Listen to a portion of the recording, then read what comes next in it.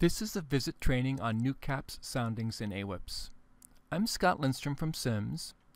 This title slide also lists my co-authors.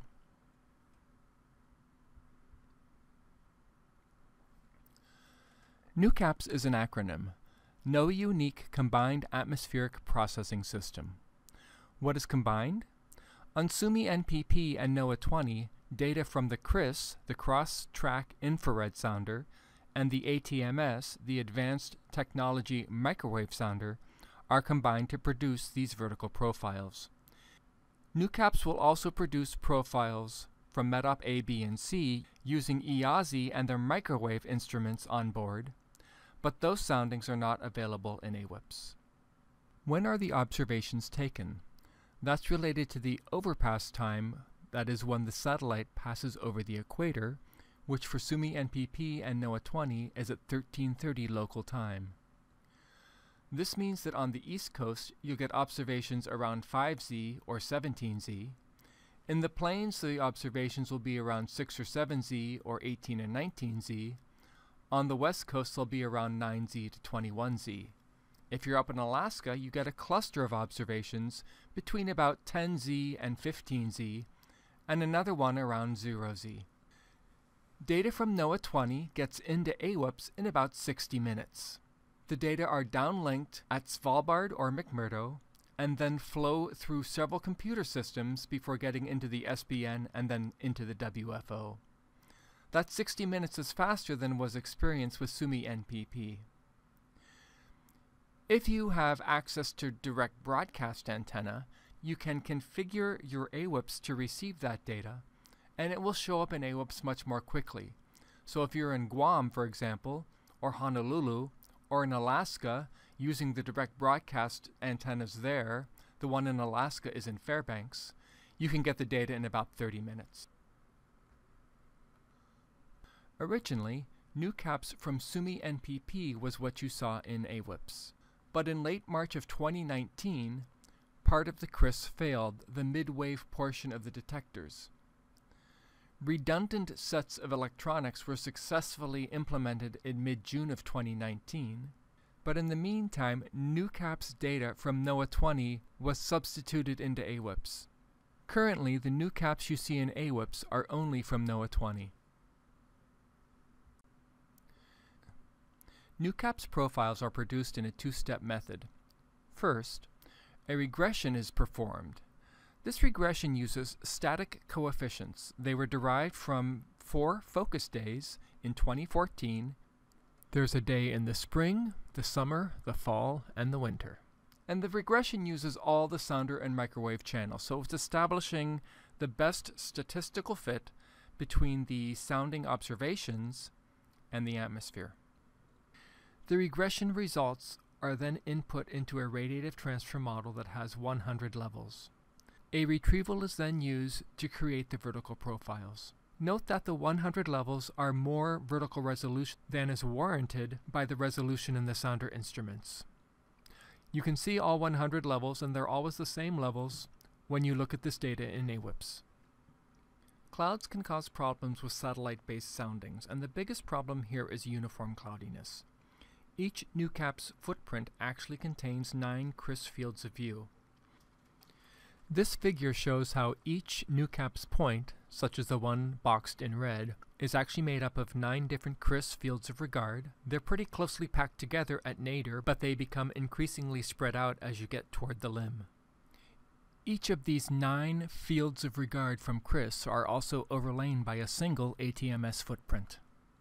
So if there's spatial variability in the cloudiness within those 9 fields of view, you'll still probably get good information. You'll only have a big problem if you have uniform cloudiness over the entire footprint. The cloud clearing uses the regression output. The regression comes first, then the cloud clearing, then the retrieval. The NUCAPS retrieval uses 399 of the channels on the CRIS and all of the microwave channels on the ATMS. There's a similar subsampling of the channels on EASI, and all of the microwave channels are used on the METOP satellites. This chart shows which channels are selected for the physical retrieval. For example, for surface temperature, in green, for atmospheric temperature in black, and for water vapor. The channels that are chosen are most sensitive to one gas and least sensitive to other gases. It simplifies the retrieval to use wave numbers that are sensitive mostly just to one gas. What kind of vertical resolution do these profiles have? This figure shows that NUCAPS resolves about 9 to 10 vertical levels of water vapor in the entire atmosphere and about 20 vertical levels of temperature in the entire atmosphere. You're probably more interested in the tropospheric values, and that's shown on here. DOF in the square stands for degrees of freedom. There are about 6 to 10 levels of temperature in a NUCAPS profile that are resolved in the troposphere. That's fairly smooth. Only about 4 to 6 layers of water vapor information are resolved by NUCAPS soundings. Keep that in mind when you use them. You're looking at a very smooth estimate of the temperature and moisture distribution in the atmosphere. NUCAPS soundings are found underneath the Satellite tab. Then look under Suomi NPP and NOAA-20, and you'll see NUCAPS sounding availability. Click on that. When you click on it, you'll see a mapping of green, yellow, and red dots. These are where the NUCAPS soundings are located. Green dots tell you that the retrievals, both infrared and microwave, completed successfully. Yellow dots tell you that the infrared retrieval probably failed. Red dots tell you where both the infrared and microwave retrievals both failed. Yellow dots typically happen in regions of clouds. Red dots are more likely to occur in regions of precipitation. Plotting the points on top of a satellite image will help you anticipate the kind of sounding you're going to see. In this case, we've plotted the NUCAPS sounding points over a VIIRS window channel, 11.45 micrometers. NUCAPS provides you with a lot of data to look at. One way to look at it efficiently is to use pop-up SKUTs. After you load the soundings, enable the pop-up SKUT in Volume Browser so you can browse quickly through all of those points. After clicking on pop-up SKUT, right-click anywhere on the image and enable NUCAPS in the dialog box that comes up. Also, turn on sampling. After you do that, when you mouse over a point, the pop-up SKUT will show a small version of the thermodynamic diagram at that point. This way you can rapidly scan through the points and maybe find a threshold that you're looking for, or see where things change rapidly over a horizontal distance. Let's look at some soundings now to see what they look like. Here we have those soundings overlain over a day-night band. We're going to look at a sounding in clear air, near a cloud edge, and also within deep clouds. Those soundings are shown here. The sounding in clear air shows very smooth temperature and dew point profiles, and it doesn't really show much in the way of saturation. So this looks like a reasonable estimate of what's going on in the atmosphere. The sounding near the cloud edge shows a better tendency towards saturation in the low levels. Again, this is a very smooth sounding, and it seems plausible. The red sounding in the deep clouds over the ocean, where there's likely precipitation, looks pretty non-physical. You might still have good information above the clouds, though. For example, if you're looking for the tropopause height, the estimate here from the sounding doesn't look too bad. Here's another example where we have a red, green, and yellow point right next to each other. You can see the red, yellow, and green from top to bottom. In this case, the green sounding looks pretty good. The yellow and the red do not. What kind of coverage do you see during the course of the day? This plot shows 4 sequential passes over CONUS, and you'll notice that north of about 40 north, you can occasionally get regions where you have a profile in one pass, and also a profile in a very similar location in a sequential pass. On the other hand, there are also regions in the south where you have no passes from this one instrument. Now, this is showing Suomi NPP. If we had NOAA-20 in there as well, NOAA-20 would fill in the gaps that are showing up in the south, because the NOAA-20 passes are in between sequential Suomi NPP passes. Similarly, Suomi NPP passes are in between sequential NOAA-20 passes. If you look globally, you'll see a similar pattern. Substantial overlap as you get poleward of about 40, and holes in the coverage as you get near the equator. Again, this is for one of the satellites. This in particular one is for Suomi NPP. If you put NOAA-20 on top of this, it would fill in all the gaps. Here's an example of what sequential passes can get you. So this is a case over Pennsylvania, where we had a westernmost pass around 17Z and an easternmost pass around 1830Z. This was an interesting day because there was a slight risk over Pennsylvania. Storm reports show that severe weather verified.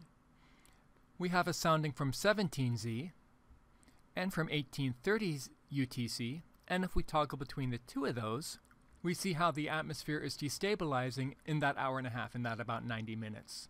So you notice that the inversion at 17Z is fairly strong.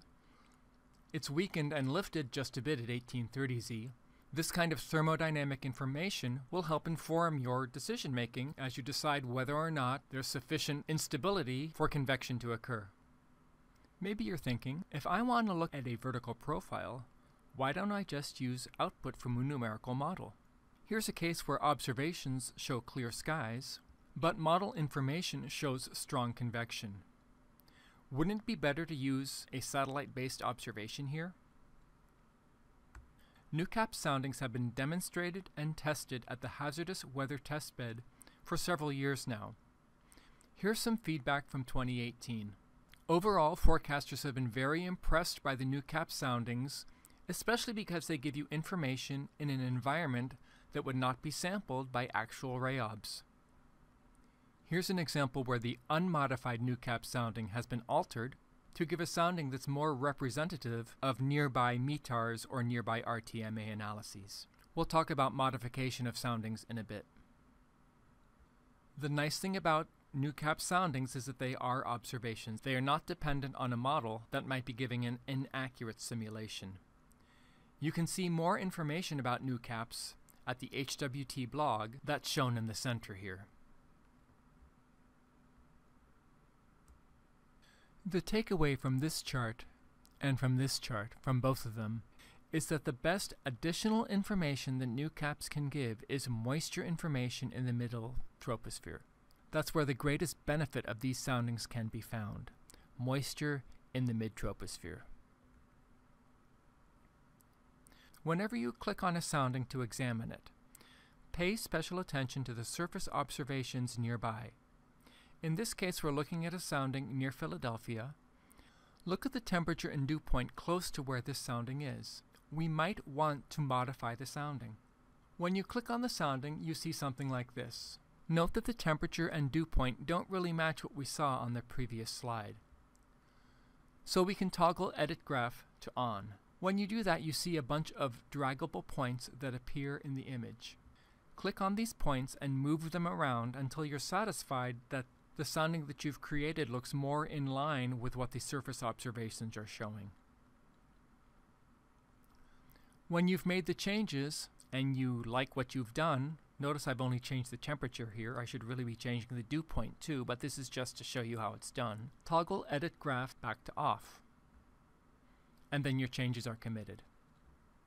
If you compare the two, you'll notice that not only has the temperature line changed, but some of the convective parameters have changed as well. Here's a forecast problem from 2014. This comes from Dan Neatfelt, who was then the Sioux in Omaha. The visible imagery shows cumulus over the Missouri River Valley. The GFS suggests that perhaps precipitation will occur. You can use NUCAPS to help you decide whether or not you believe the GFS forecast. In this case, there was an 1842 UTC pass. We see the pass over North America, over the plains, and then also near Omaha. We're going to look at this particular sounding. Here's what it looked like. Would you expect convective development with this? The temperature and the dew point of this sounding match what's going on at the surface pretty well, so you don't really need to adjust this. Not a lot of CAPE here. Maybe you wouldn't expect any convective development. And none happened. A few days later, Omaha was under a high risk that verified. Here are the NUCAPS points for that afternoon. I want to call your attention to the dew point gradient. Dew points are in the mid-50s and low 60s in the northern part of this plot, and they're pushing 70 in the southern part of the plot. Let's look first at the NUCAPS point shown here. Pay attention to the surface temperature and dew point. Here's a NUCAPS plot. It was a cloudy scene, but you still have information. Note in this case that we are seeing the modified sounding. So the original sounding did not match the surface temperature and dew point, so it has been modified by the analyst. That would be Dan in the Omaha office. And we have a surface base cape near 1900. This is the sounding we just looked at. Remember that there are 9 crisp fields of regard that go into this particular point, so there is some clear information in that NUCAPS sounding. But look at the sounding to the south, and remember that there is a dew point gradient. What does this sounding look like? Here we have a zoomed-in view. Note that the dew point just to the southeast of this sounding point is at 70 degrees. Here's that sounding. Unmodified, it has a surface base cape of 686, but the surface temperature and dew point in the sounding don't match what we see in the observations. If we modify the sounding so that the surface temperature and dew point more closely align with observations, we have a sounding with a surface base cape of over 3100. This gradient in observed cape in the NUCAPS soundings should help inform your decision-making later in the afternoon when the thunderstorms develop. New in 2020 are NUCAPS grids. That is, information at the vertical profiles has been interpolated into the horizontal. So you can see a horizontal field of information rather than clicking through a bunch of vertical profiles. Why might you use thermal data on a horizontal surface? Here's some suggestions. You're the forecaster, you can probably think of a lot more. Gradients in these gridded fields, if it's good data, will give you information that might be useful in your forecasts. Gridded NUCAPS are right underneath NUCAPS sounding availability, and if you click on it, you'll see the different products that are available, and they're available on pressure levels, pressure layers, many different horizontal fields. You can find even more gridded NUCAPS information in the product browser. So here's my product browser. I've expanded the grid, and if you scroll all the way down, you'll see gridded NUCAPS, and if you expand gridded NUCAPS, you'll see many different parameters and variables to explore. Most of these are thermodynamic, but you'll notice we also have ozone. Ozone is retrieved from NUCAPS profiles, and it's available if you want to use these gridded NUCAPS fields to tell you something about stratospheric intrusions of air into the troposphere. Here we have the 925 to 850 millibar gridded temperature field along with METARs. I've been looking at this cold season to try to correlate with the rain-snow line. So far I haven't found a great case, but I keep looking. Note that I always do change the color mapping so that I can insert a black line where the 0 degree line is. That's something you might think about doing as well. There are points in here where you might have bad data. Gridded NUCAPS is taking in vertical profiles from green, yellow, and red points, so there might be data in here from a retrieval that does not converge, so it might be bad data. The gridding does not take into account the quality control that is inherent in those green, yellow, and red points. Here we have a METAR plot. You'll notice there is some freezing drizzle over Iowa, some light snow over northern Wisconsin. Here we have the gridded NUCAPS points, mostly green and yellow, and then here we have the 925 millibar temperature. I've changed the color bar here so that the black region is the 0 degree isotherm. This was a case where I was trying to find out if the 925 millibar temperature could correlate with the rain-snow line or the drizzle-snow line. I didn't find a clear correlation, but as I say, I keep looking. Sometimes when you look at gridded NUCAPS fields, you'll see very small regions that are gridded. The gridding algorithm deals with data as it comes in. So if a very small subset of an orbit comes in, it's converted into a gridded NUCAPS field. And that's what's happened up over northern Canada. For this case over the Atlantic Ocean and adjacent parts of northeastern North America, rather a large swath of NUCAPS points came in at once, so the algorithm gridded all those together. The difficulty with this is all of these gridded NUCAPS fields will have different times, so time matching can become a challenge. This is the first implementation of gridded NUCAPS into AWIPS. You can expect some modifications to the implementation in the future. A reminder that information in NUCAPS is actually a volume, it's not a point. So remember, each point contains 9 crisp fields of regard as shown in this slide, and 1 large ATMS footprint that sits on top of all those 9 fields of regard. Here's a summary.